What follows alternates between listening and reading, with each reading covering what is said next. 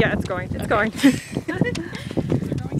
we just wanted to make this little video for the Duda family, just to raise awareness for Rhabdomyosarcoma cancer and to celebrate Makayla's life.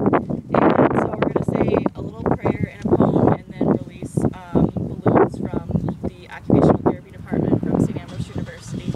So the Lord's Prayer. Our Father, who art in heaven, hallowed be thy name. Thy kingdom come, thy will be done, on earth as it is in heaven. Give us this day our daily bread, and forgive us our trespasses, as we forgive those who trespass against us. And lead us not into temptation, but deliver us from evil. For thine is the kingdom, and the power, and glory of God forever. Amen. When God calls little children to dwell with him above, we mortals sometimes question the wisdom of his love. For no heartache compares with the death of a small child, who does so much to make our world seem wonderful and mild. Perhaps God tires of calling the aged to his fold, so he picks a rosebud before it can grow old.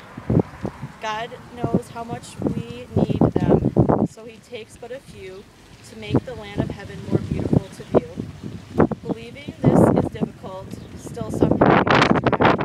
The saddest world mankind knows will always be goodbye. So when a little child departs, we who are left behind must realize God loves children. Angels are hard to find. So we just wanted to let the Duda family know that they're in our thoughts and prayers through this whole process, and if you ever need anything, just let us know. And we're going to just hand out balloons now and send them off to Makayla.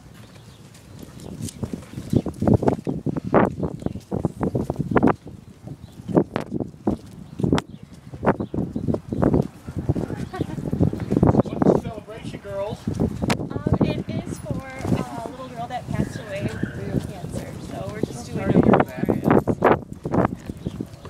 Ladies, have a nice day. Thank you. You too. There's another one, Oh, and okay. I'll take the cameras. Okay, it's still going. Okay.